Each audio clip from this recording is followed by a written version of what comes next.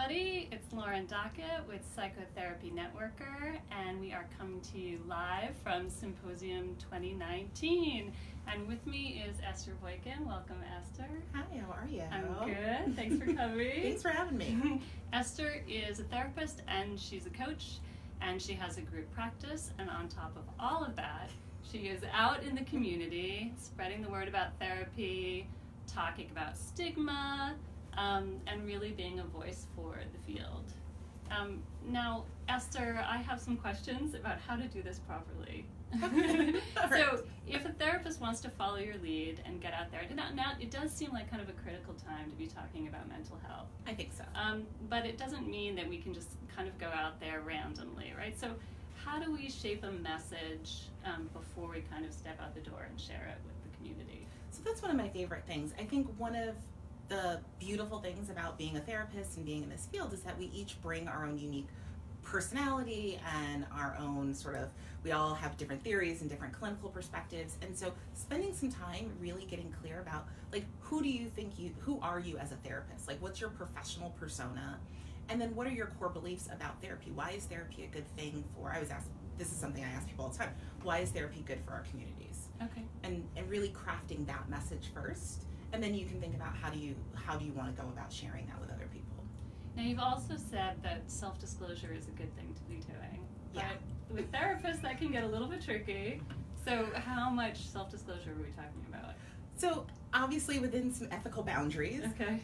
Certainly inside the therapy room, but I think in public, again, it's about getting clear about what's comfortable for you, and then being clear. If I'm out and I'm talking about my life, but from a professional perspective, then just like when you're in the therapy room, I ask the question, how do I think this is going to further benefit other people, right? So I might share things about my divorce or about an experience I've had, working with my own therapist, because I think that there's a universal theme to my personal story. It's not about me just sort of randomly talking about myself.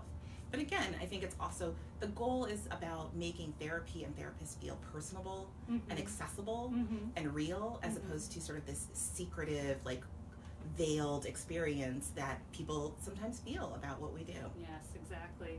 Well, and there are all these different ways to sort of get the message out these days, right? So there's traditional media, there's social media. Any advice about how to navigate that realm? What's good, what works, what doesn't matter so much? I love that we're kind of in a phase where there are a myriad of options, right? Like, you could be writing articles, you could have your own blog, you could do a newsletter, you could be on podcasts, you could have your own podcast. Like, there's so many options. And so I think the two main questions I always ask myself and encourage other therapists to ask themselves are, one, what am I comfortable doing? Right?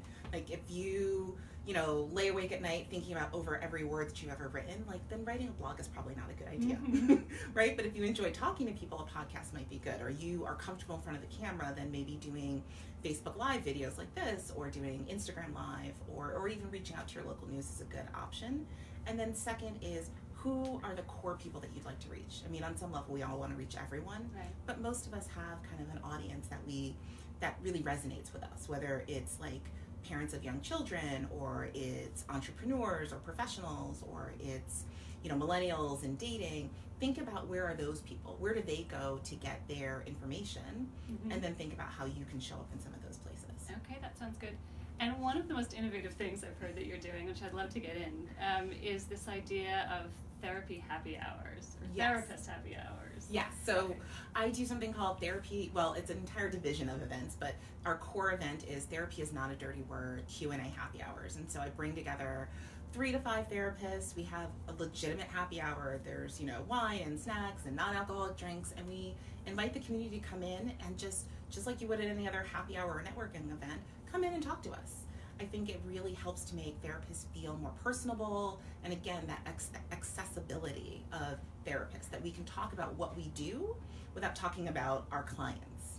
These are all really good suggestions.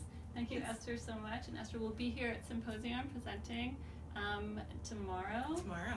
And stay tuned to Facebook. We'll be doing more Facebook Lives throughout the show.